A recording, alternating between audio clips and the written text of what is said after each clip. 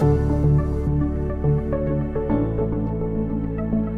purpose of this grant, which comes from an investigator in Ancona, Italy, is to study the interactions of the Fragile X protein with a larger complex that regulates protein synthesis in dendrites.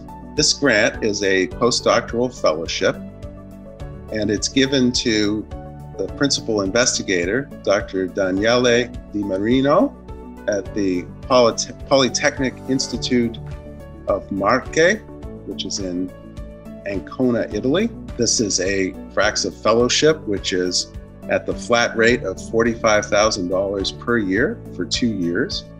And the postdoc in this case is Dr. Alice Romagnoli. One of the things that has kind of flown under the radar in Fragile X is that we now have a whole stable of repurposed drugs that are actually quite effective in Fragile X. Where we are now in the research is we're trying to figure out why those treatments didn't work. We're trying to troubleshoot. We're trying to get better for the next go-round. But I think we've reached a tipping point where we're starting to understand what the pitfalls are. We're starting to understand why it's so hard to develop.